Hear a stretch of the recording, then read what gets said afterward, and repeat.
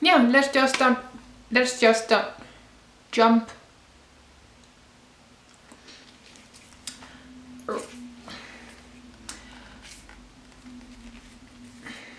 Next update, I will really want to hit. Oh, but at the same time, I'm really excited. Oh, it has bump. It's bumpy. Can you see that? Hi guys, and welcome back to my channel. Today we're going to do a Panda palette update on my Too Faced chocolate bar that I'm panning here in 2018. I have been really loving this palette, actually more than I thought, and I made some really great progress in 1 month, I think, and I can definitely see where in my shadows now. Not all of them, but most of them. There are some shades that I really need to use, and some I just need to figure out how I want to use them, basically, because I have been panning 2 looks in January, mostly 1 look that I did a Get Ready With Me on here, and I will link it in a corner here. So let's just jump into the progress and let's see where I was last time compared to now.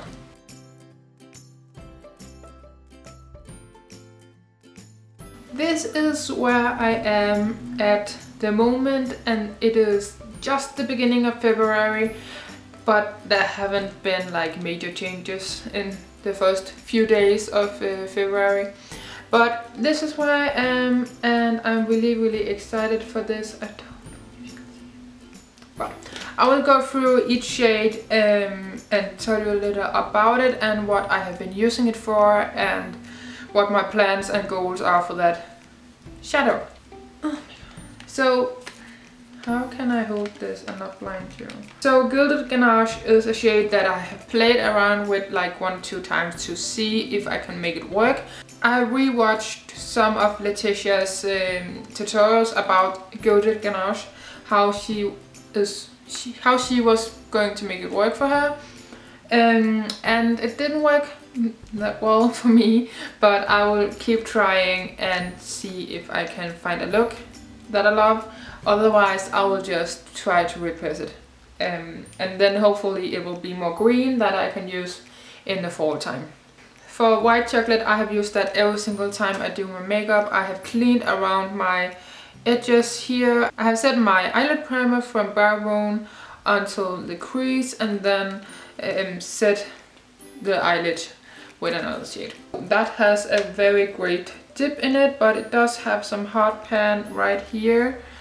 Gilded Ganache has some hard pan as well in the middle, so I don't know if that is like a cause or something. Milk Chocolate is a shade I have used every single time I have done my makeup. So that shade has a huge dent in it, and I'm so excited about that. It is a shade that can very quickly be too dark for me.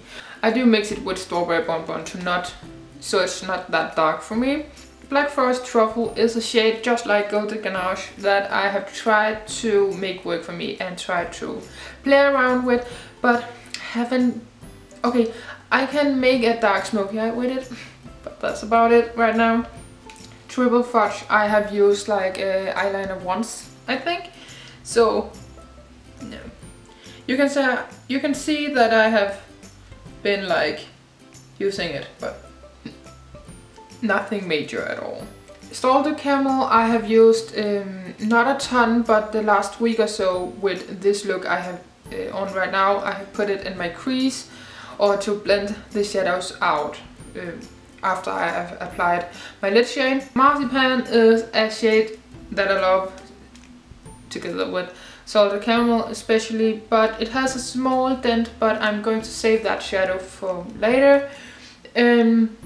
Because that will be no problem to hit pan on or anything. So Marzipan is definitely a shade that I really love. I have used it once or twice this month. Semi Sweet, I have used that every single time I have done my makeup in my outer corner. You can see at least I can see, the smallest dent I have made in that shadow. It's hardly pressed in there. Oh my god. And then Strawberry Bonbon, it has a huge dent and I'm very excited. I have it in a project that I want to hit pan on it by March or something, and I can definitely do that if I just use it every single time I do my makeup. So I'm very excited about that one, and you can see some brown in it just because I have used it with milk chocolate that much. Candied Violet I have used a few times on my lower lash line. It does lean very dark purple when I do that. It's okay, I can make it work. I'm not mad at it yet. Amaretto is the new shade that I am going to focus on. I have it on my eyelids right now as a lid shade on top of my Color Tattoo from Maybelline. I really love that shade on top of this Color Tattoo because it makes it more like burgundy kind of. But I really love that shade actually compared with a cream shadow, because on its own it's just muddy. So, but I love my cream shadows and I always wear cream shadows, so I don't see it as a problem actually. This one is Hazelnut. I have used that once without anything and that turned out very taupe colored, and I think I've used either that shade or Hot Chocolate on top of my Color Tattoo once or twice. I can't really remember. Then we have Creme Brulee. Can you see? I think you can see it there. I have pan in Creme Brulee. I'm so excited about this. Before this project I actually was having a love-hate relationship with that shade. It is so pretty and on its own it's just very blah, but on top of my Color Tattoo On and On Bronze from Maybelline it is beautiful. So I just stuck with it and I hit pan on my first shade, and in my notebook I wrote down like the 24th of January. Yeah, I hit pan on that one. So I have used that shade for like at least 13 days, maybe 14 days. So that is quite impressive actually to hit pan on a shade that fast. It had the smallest dip, but because that went so fast, I think I can hit pan on Amaretto by next update. I really hope so. But yeah, I have been using this every single day and I am so excited about it. So that is the shade I did my Get Ready With Me on. So right now the shade is done because I hit pan on it.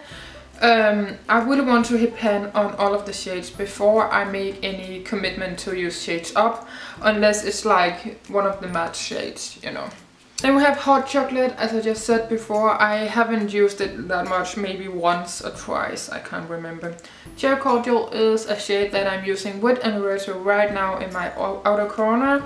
I have used it with the gold shade as well a few times, so I really like that combo as well.